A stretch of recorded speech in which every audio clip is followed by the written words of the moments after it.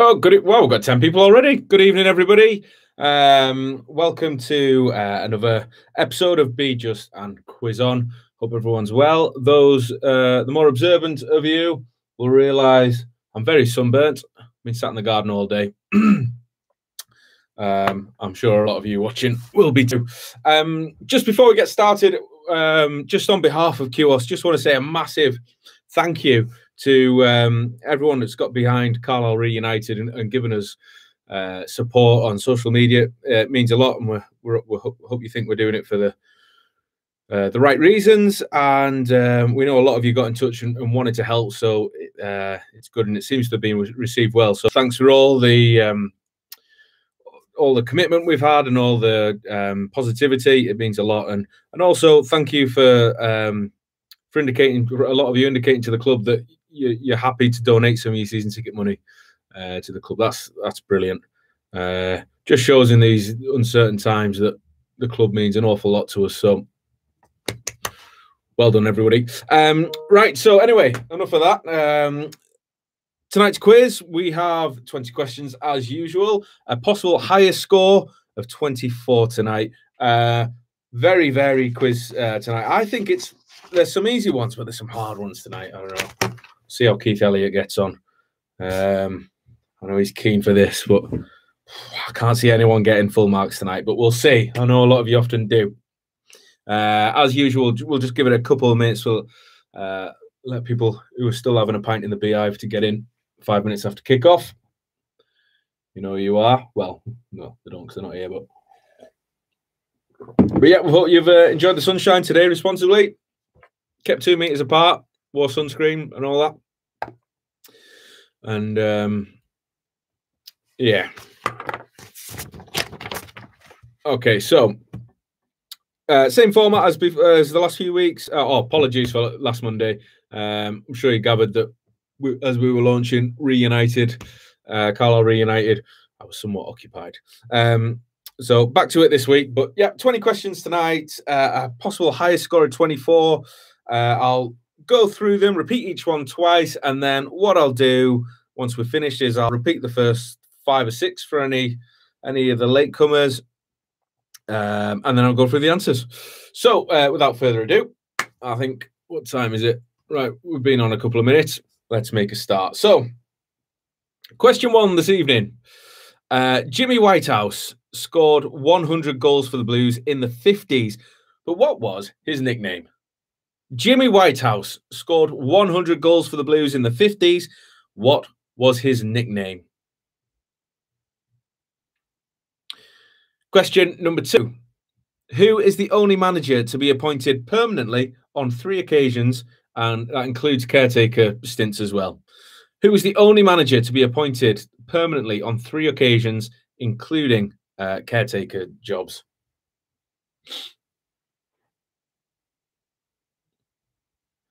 Okay, so question number 3 is for 4 points.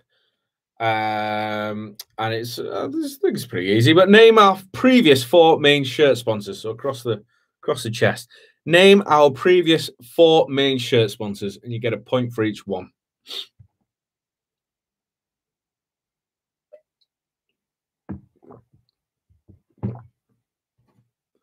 Okay, if you get the next one right, but you don't get the spelling right, that's fine. Give yourself it.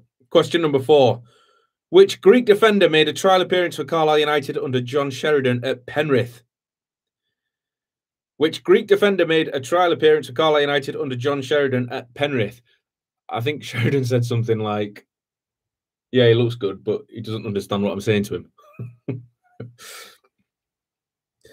No. Yeah, if you can spell that right, you're a better man than me. Okay. Introducing for the first time in Be Just and Quiz On, the first multiple choice question.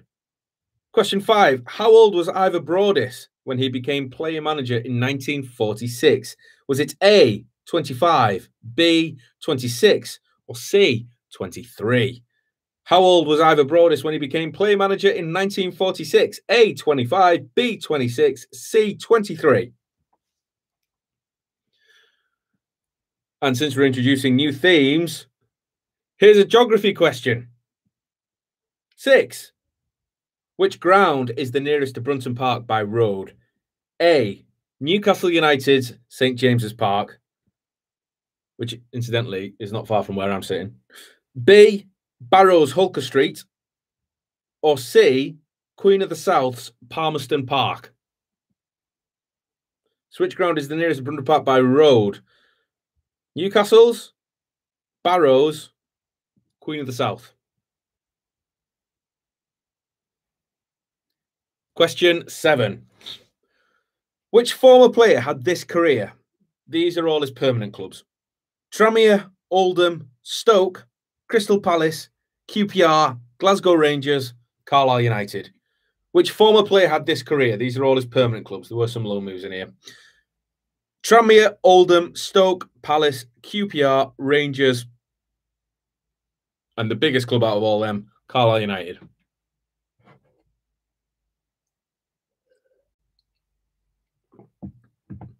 Question number 8. As we all know, Danny Livesey scored the penalty that took us to Stoke City. But who scored our first penalty in that shootout that night against Aldershot Town in the conference playoff semi-final? Danny Livesey scored the penalty that took us to Stoke City, but who scored the first penalty in that shootout?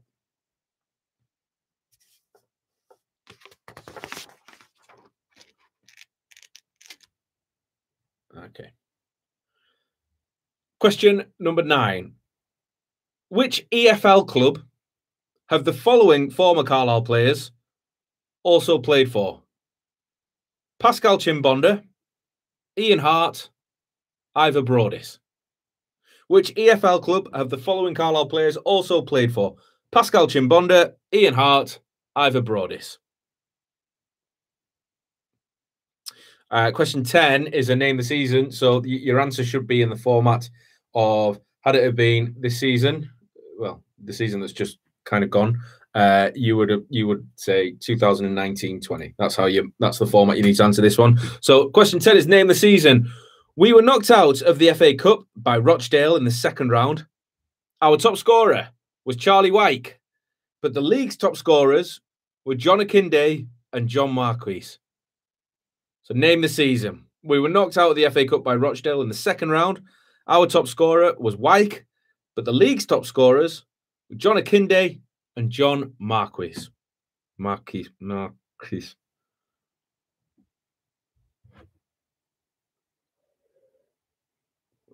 All right. Question number 11. Name the former Blue who had been highly rated as the captain of Manchester City's development squad before signing for Fleetwood, and then us, and now plays for Chester City. Sounds like I've had lots of beers in the garden. I haven't. Just lots of vitamin D and not enough sunscreen. Name the former Blue who had been highly rated as the captain of his Manchester City development squad before signing for Fleetwood, and then us, but now plays for Chester City. I remember being quite enthused about signing him. It just didn't really happen for him. Okay, question 12. Which former Carlisle caretaker manager had the following career? Halifax, Crewe, and Carlisle United between 1997 and 2000. Workington, where he didn't make a competitive appearance, then Gretna, where he made 4. So which former Carlisle caretaker manager had the following career? Halifax, Crewe, us between 97 and 2000, Workington, but he didn't make a competitive appearance, then Gretna, where he made 4.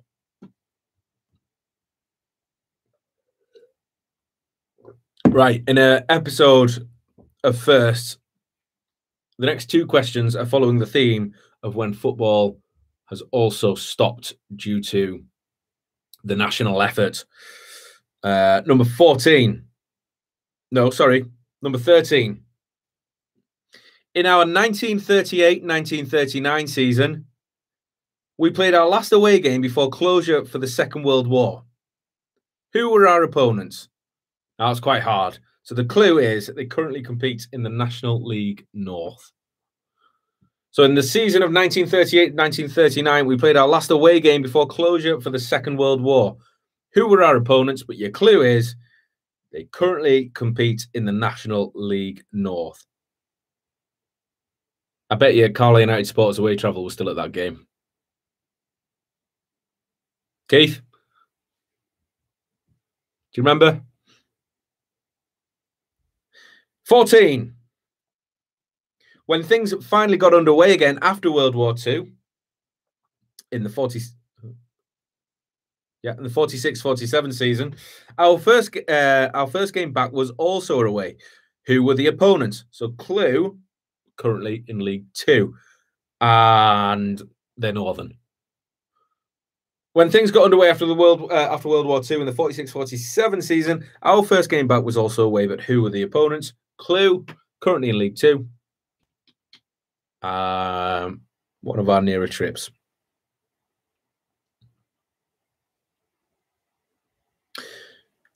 Question 15. In the old second division fixture at home to Middlesbrough, played in the 1973-74 season, a future Scotland international appearing for the opposition was sent off. Name him. He's quite a famous bloke. In the second division fixture at home to Middlesbrough in the 73-74 season, a future Scotland international appearing for the opposition was sent off. Who was it? He is very famous and still pretty current in football. I don't know why I'm giving away so many clues tonight. I maybe think it's because it's quite hard.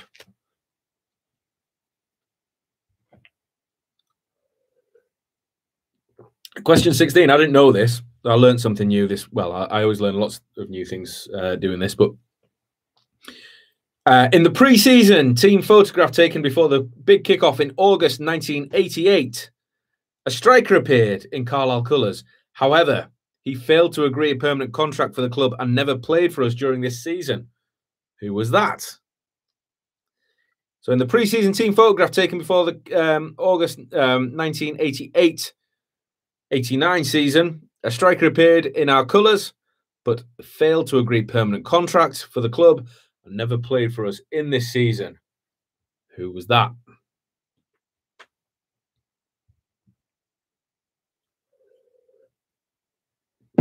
Okay. Question 17.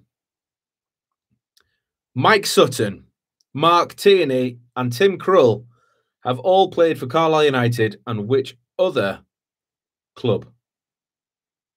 Mike Sutton, Mark Tierney, and Tim Krul, all ex-Carlisle, and who else have they all played for?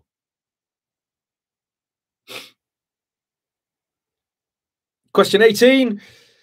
United announced a new head coach ahead of the 1999-2000 season. A week later, he resigned without taking charge of a single match. Who was that coach? So then, ahead of the 99-2000 season, we announced a new head coach. A week later, he resigned, and he never took charge of a single match. Who was that coach? It's always good when you're live on YouTube to get hiccups.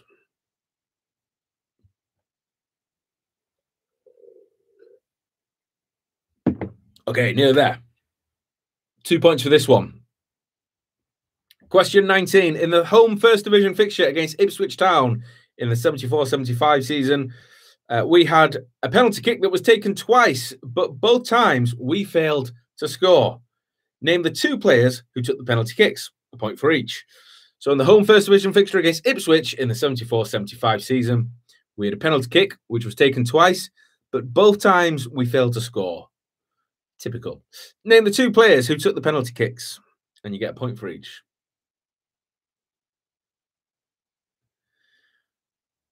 And question number 20. Playing for Carlisle United in the 2019-20 season. So, which player had this career? Histon, Wrexham, Peterborough, Shrewsbury, Bradford, Carlisle United. So playing for us in the 2019-20 season, which player had this career? Histon, Wrexham, Peterborough, Shrewsbury, Bradford, and Carlisle. Right, I will repeat the first few questions really quickly. Just before I do, for anyone that was a little bit late, we just want to say a massive thank you for the support we've received and the donations and the goodwill for the Carlisle Reunited campaign. That means a lot to us, and we hope it does to you too. It's a long-going thing.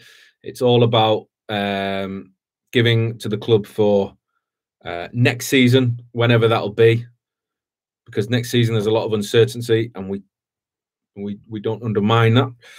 And also, just thanks for many season ticket holders who, if they were in a position to, indicated to the club that they would happily not need a refund for the remaining games and would give that to the club as a donation. So well done. Anyway, okay, thank you for that.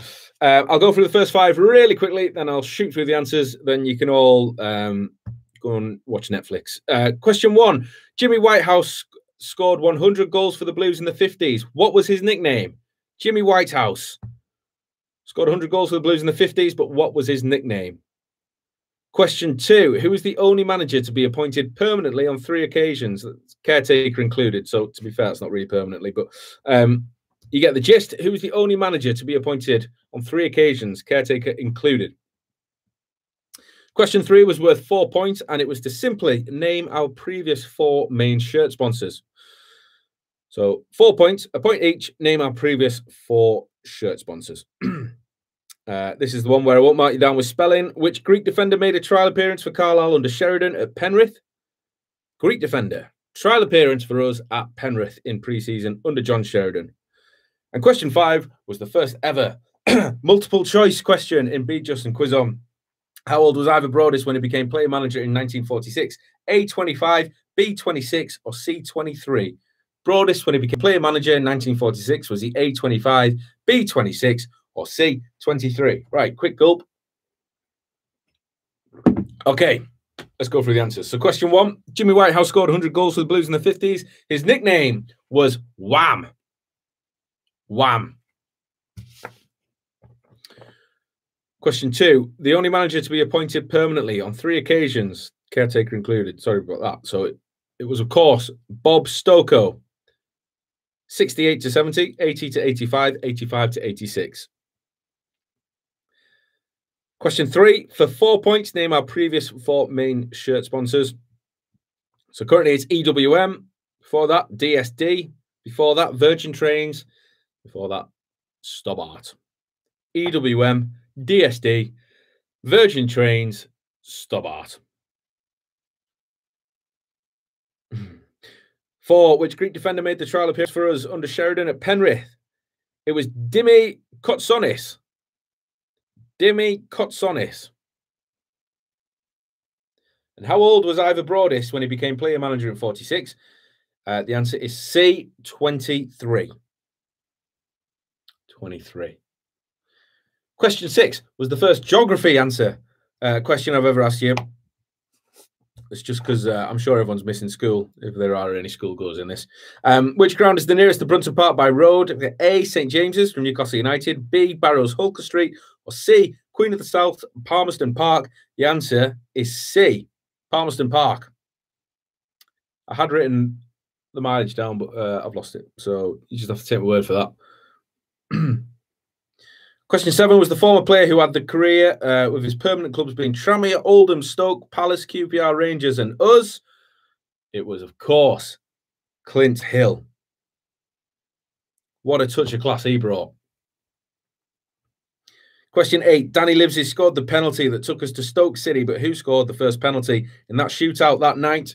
It was Chris Lumsden. What a stressful evening that was. Question 9. What club had the following Carlisle players also played for? Chimbonda, Ian Hart, Ivor Broadis, Sunderland. And question 10. I think even though this is modern, I would struggle with these. So well done if you've got this. Name the season. We were knocked out of the FA Cup by Rochdale in the second round. Our top scorer was Charlie Wyke. And the league's top scorers, excuse me, John Akinde and John Marquis. That was the 2016-17 season. I think they're hard. I know that was modern, but I get mixed up with seasons. So well done if you got that. 11. Name this former Blue. He'd been highly rated as the captain of his Manchester City development squad before signing for Fleetwood and then us. And he now plays for Chester City. It's George Glendon. I'm losing my voice a bit. Question 12. Which former Carlisle caretaker manager had the following career? Halifax, Crewe, and Carlisle between 97 and 2000. Workington, where he didn't make a competitive appearance. Then Gretna, where he made 4. The answer is Billy Barr. In our 1938-39 season, we played our last away game before closure for the Second World War. Who were our opponents? The clue was there in National League North. The answer was Gateshead. Anyone there? 14. When things got underway after World War II in the 46-47 season, our first game back was also away. Who were the opponents? I gave you a clue. They were currently in League Two and Northern. The answer is Oldham Athletic. 15. In the old second division fixture at home to Middlesbrough, played in the 73-74 season, a future Scotland international appearing for the opposition was sent off. Who was it? It was Graham Souness. Rumour has it he was still slating Paul Pogba in that game as well. Question 16. In the pre-season team photograph taken before the 88-89 season, we had a striker in the photograph who failed to agree permanent contracts for us then and didn't play for us during that season. That was Dean Holdsworth. Now, he had been on loan previously, if that confuses you. He had played for us, but on loan previously. 17 was Mike Sutton, Mark Tierney, and Tim Krul have all played for Carlisle United. And which other club? Norwich. Norwich City. Question 18. United announced the new head coach ahead of the 99-2000 season. A week later, he resigned without taking charge of a single match. That was Keith Mincher. Question 19. In the home First Division fixture against Ipswich Town in the 74-75 season, United had a penalty that was taken twice, but both times we failed to score. Name the 2 players who took the penalty kick. A point for each. First one was Bobby Parker.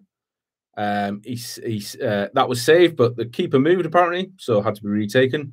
And then it was Les O'Neill who missed. Bobby Parker, Les O'Neill. Question 20. Playing for Carlisle United in the 2019-20 season, so season just gone, effectively. Which player had this career? Histon, Wrexham, Peterborough, Shrewsbury, Bradford, Carlisle. The answer is Nathaniel Knight Percival. Thank you, everyone, for tonight. It's lovely to do this for everyone. Of course, once again, reiterate, thanks so much for everything for the Carlisle Reunited campaign. If you want to learn more, I've stuck the link in where you can learn more about it or donate. Now, you can donate as little or as much as you want. If you can, we totally appreciate that not everyone's in the position to donate, but even if it's just a couple of quid a month or whatever, you can sign on for like monthly things. If that floats your boat, please feel free. And thanks everyone for we're getting people wanting to get involved in QOS. That's brilliant. So thanks for everyone's enthusiasm. It feels like we've made a little start on reuniting. Not just just that makes it all kind of nice, doesn't it? So we all love the club. Upper Blues.